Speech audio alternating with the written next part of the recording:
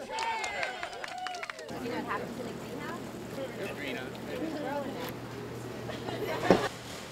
Students can learn about plant biology, and soils and nutrients and how plants grow.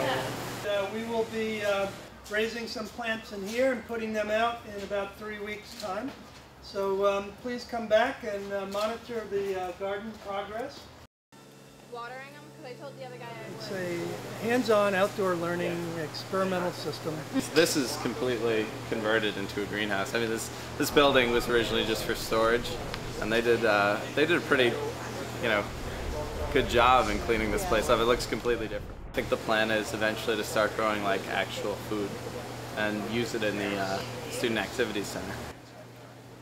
They're going to learn about composting.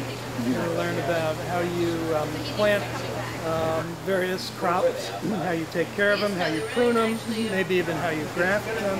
Hands-on experience and the hands-on learning. That's part of education.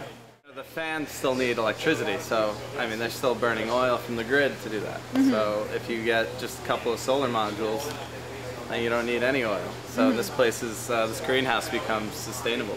We hope to have our own gravity-fed watering system that uses algae and enriches the water as it with nutrients as it waters the plants.